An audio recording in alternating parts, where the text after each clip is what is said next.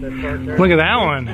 What do you think that one does? They're already ragged. Whoa, it's a skidder. What's a skidder? Well, I don't know, but I'm guessing it also, maybe it's a portable lumber mill. I bet you that's what it is. It probably saws the lumber up or something. Look at that old chain that's broken. Yeah. Hey, let's go around the other side and see if we can find out what it is.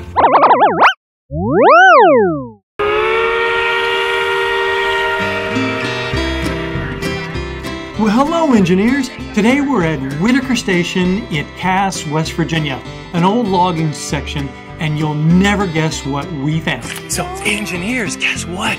So that piece that's right back there, that used to have this big massive tower on it, and it would pull logs in all the way around. You can see it, look, it's way up there. They would pull logs all the way down here, and then that would be the log turner. That piece right there, that big massive crane, and what that log turner would do is load it onto the car, and then the car would take it over there to the train, and they would take it down the hill. Is that like really super fun or what? Yeah!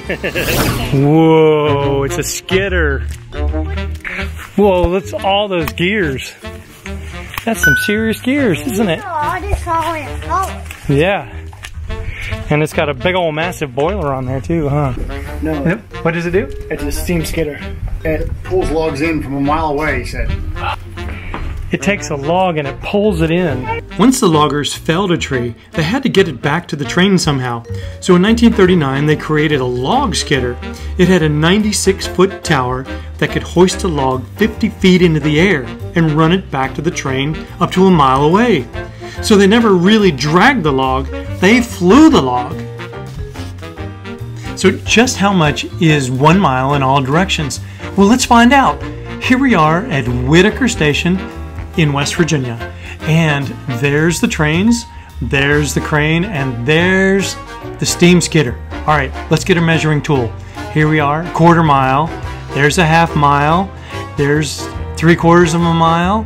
And here we are, we're almost, a little more, a little more.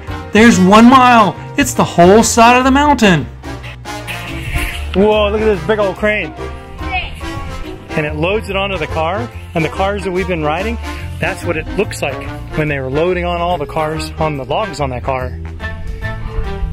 Whoa, that is one big machine, isn't it? That's a mighty machine.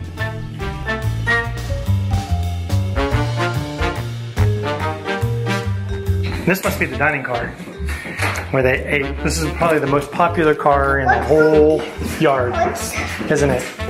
Hey, can you cook us some bacon and eggs, please? I want some bacon and eggs. Hey, serve us up some coffee too. Look at that coffee. That's a big coffee thing. Hey, okay, dinner time. Ready? Want to sit down and have some dinner? Have some breakfast? Okay, I'm going to serve you some breakfast. Here you go. Okay, we're cooking up some eggs. Here you go, here's some eggs.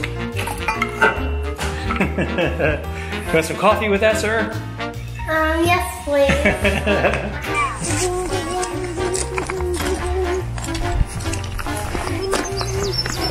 Whoa, that's awesome, guys. Look how that switch does.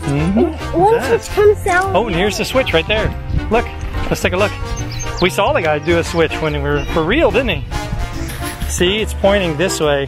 So this one right here is pointing to this one. So it actually turns to the left. Guys. Yeah. Did you know that tower is a fireman's tower? Uh-huh. Whoa, what do they do with that tower? The fire tower. Look for elephants? No. They would look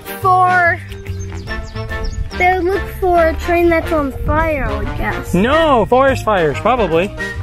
Because this is forest fire. Look at all the forest behind you. That's a lot of forest, isn't it? Let's go back with that train. Okay, let's head back.